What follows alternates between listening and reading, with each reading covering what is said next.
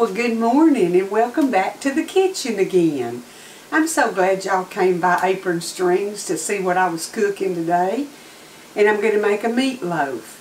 And I've got all my ingredients here.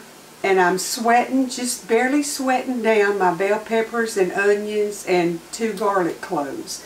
I've got them going on the stove. So I'm going to bring y'all up close with the camera where you can see what I'm doing as I do it. And we'll get this meatloaf in the oven.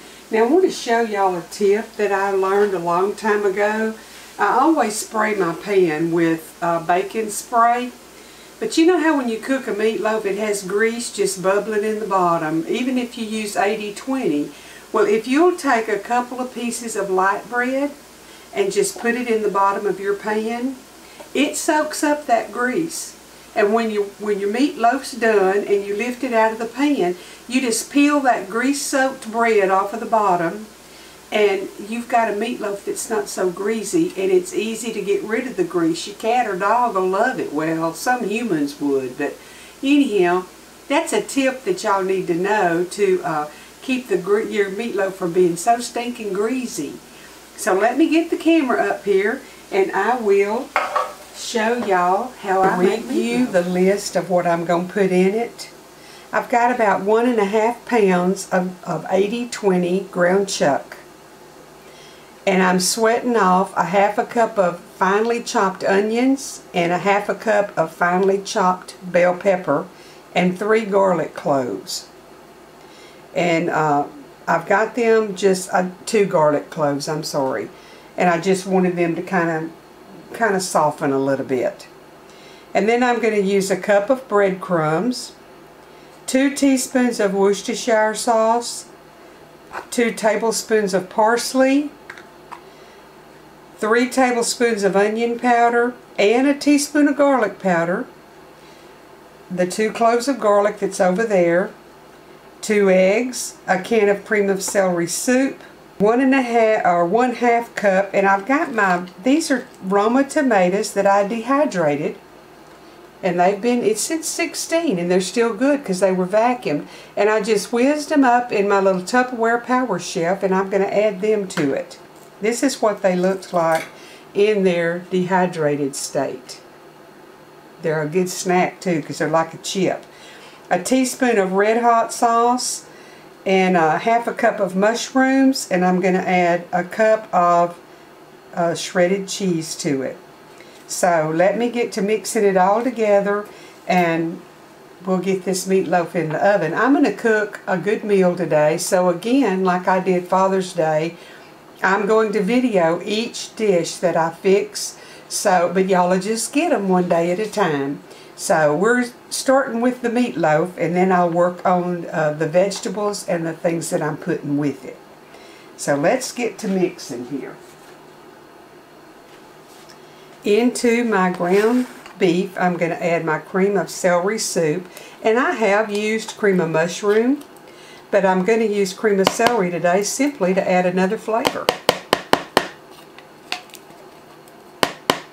So I've got my soup. I'm going to add 2 eggs. I don't know if I told y'all, I put a teaspoon of salt and a teaspoon of coarse ground black pepper also. There's my 3 tablespoons of onion powder, my 2 tablespoons of parsley, my 1/2 cup of ground up tomatoes, my Worcestershire and hot sauce, a teaspoon each, a cup of breadcrumbs, a cup of cheese, and I'm using Colby Jack because that's what I've got. I'm going to mix this just a bit, and then I'm going to get in it with my hands because I'm going to bring my onions and bell pepper over here from the stove. Now I may end up putting a little bit of milk or something in it if I think I need a little more liquid, but we'll see what we've got going here. Okay, that's my 1/2 cup of onions, and it's hot. Onions, bell pepper, and mushrooms.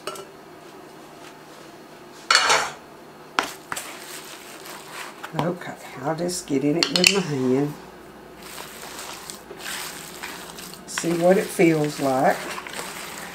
After you do this a while, you can tell by how it feels how it's going to end up. You don't want it too soft because it'll crumble when you start to cut it after it's done. You always want to let it cool a little while. Just like when you cook a steak or something, you let the juices settle. You just let it cool, and that way it forms the loaf better and it's firm, and you don't have to worry about it coming apart. I think that's about right. So I'm going to put it in here in the pan with the bread on it. I may have to make another little one, I don't know. But I like a big thick meatloaf. I like meatloaf sandwiches if you have leftover. If you're going to warm up your meat after you have leftovers, a lot of people don't like leftovers because they don't like that taste that it gets from the microwave. Well, wrap it in a piece of tin foil and put it in the oven and heat it, and it won't have that stinking meat taste and smell. Anything you can heat, or in the skillet, brown it in the skillet. Anything that you can heat on regular heat instead of the microwave, meat-wise especially, it's going to taste better. I don't like meat reheated in the microwave.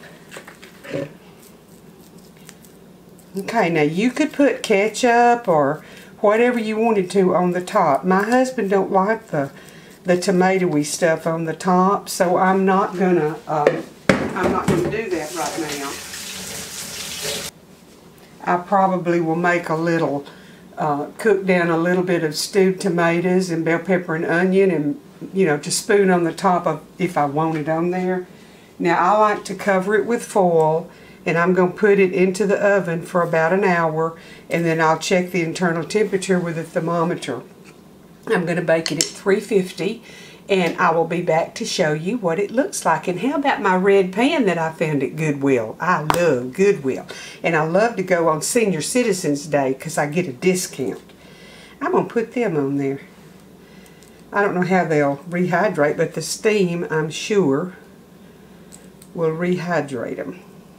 Alright, going into the oven, and then we'll be back in a little bit and see what it looks like, and I'll taste it and tell y'all how good it is. I want to show y'all one more thing. When I'm putting foil on a pan, instead of just tearing it off and putting it on there, I like to fold the edge in, and that gives you double, and it doesn't tear as bad when you're crimping it around the edges. So fold you in a little piece to work with, and it makes it, I don't know, it doesn't rip as bad. So I always have me a little folded in, and then I just crimp it to my pan all the way around. That's just how I do it, and that's what I've got this for, is to show y'all how I do it. Okay, my meatloaf is just about done. So I'm going to prepare a topping that'll be optional because everybody doesn't like tomatoes with bell peppers and onion and all on it. But I'm going to caramelize these onions a little bit while I sweat the bell peppers. And when that gets ready, I'll season it, of course, with onion and garlic powder, a little bit of salt and black pepper, and add a can of stewed tomatoes, and then I'm just going to cook it down a little bit, and we'll spoon that. Maybe I better rephrase that. I will spoon that on top of my piece of meatloaf, because I don't think anybody else is going to want it, but I love it, so that's what I'm fixing. Okay, I wanted to show y'all the meatloaf is out and cooling. See, it's got it's like sun-dried tomatoes, but they were dehydrated, not freeze-dried, on the top. And I've got my bell peppers and onions caramelizing. The onions are starting to get some color on them, so I'm just pretty soon going to add the tomatoes and cook it down a little bit. Okay, you can see that the topping is done. It's gotten thick. I've let it simmer till the juice kind of reduced down. So if you want to get your pen and paper, I'm fixing to tell you exactly what I put in it. And then I'll give you some options besides putting it on the top of meatloaf that you could use this for. In about a tablespoon of olive oil, I sauteed a half a cup of onion and a half a cup of bell pepper until the onion started getting some color on it. Then I added a minced clove of garlic until I could smell it real good. When it starts getting fragrant, it's time to add some more liquid. To that, I added a can of stewed tomatoes, and I broke them up because some of them were bigger. 2 tablespoons of onion powder, 1/4 teaspoon of garlic powder, a 1/2 teaspoon of salt, 1 teaspoon of black pepper, 1/8 teaspoon of chili powder, 3/4 teaspoon of Worcestershire sauce, and I stirred in 1/2 teaspoon of Better Than Bouillon just to give it a depth of flavor. Now, besides using this on top of your meatloaf, this would be good if you cook some green beans in bacon like I showed you the other day on another video. You could take some of the liquid out and stir this into them, and you would have like Cajun green beans. To me, this is wonderful on a biscuit, a piece of cornbread. Sometimes I'll just make this up, and this is what I put on some spaghetti or some egg noodles if I boil them. It's just a good go-to for a topping for a lot of different things. So it's good on rice. A lot of things you can do with it. You can take some leftover rice and caramelize some onions in your pan and add that rice to it, and then mix this up and add to it, or put it on the top, and it's delicious. So just a few options for using the topping that we're going to use today on meatloaf. I'm getting ready to take the meatloaf out of the pan, and I'm going to show y'all what the bread looks like on the bottom of it, and then I'll slice it and put the topping on it.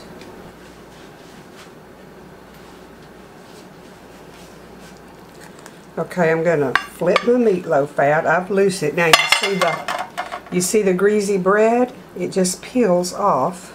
Uh-oh, I broke my meatloaf. Pooey. But I want to show y'all taking the bread off. It's still very hot. But you peel that bread off, and you don't have a lot of grease to deal with. There'll still be a little bit that escapes, but nothing like it would have been.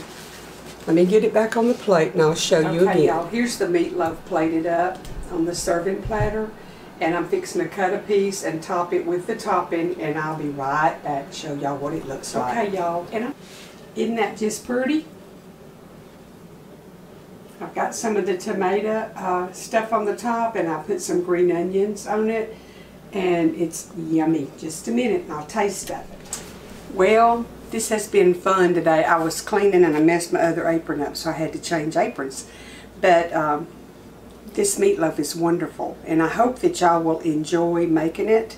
I'm going to taste of it. I've tasted of a little piece that broke off, but I want some of the tomato stuff on mine.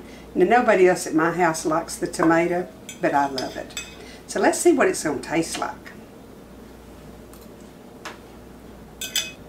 That's delicious, and it would be delicious without the tomato on the top. Of course, I love tomatoes, so that's perfect for me. I want y'all to try this, and if you do, I need to find my tea glass.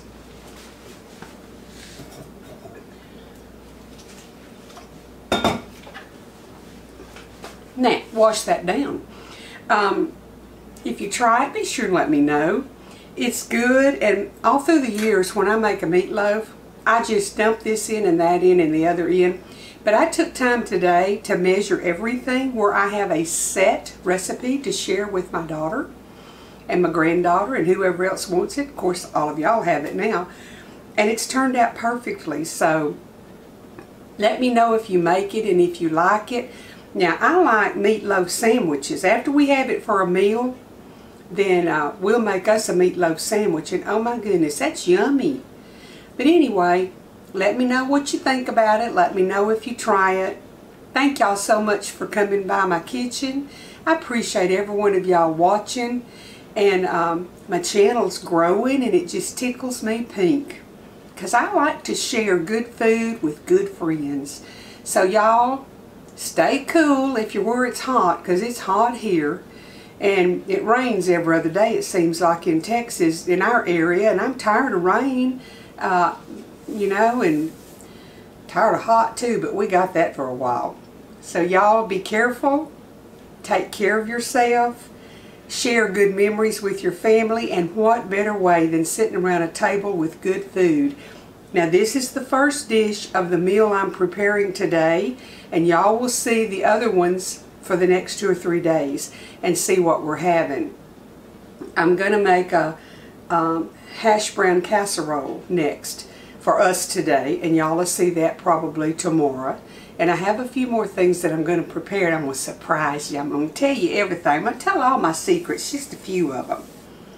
So y'all have a blessed day. Turn your phones off and visit with your family. Share your day and make some good lasting memories, because you know one of these days memories is all we're going to have. The good Lord bless y'all and give you happy times.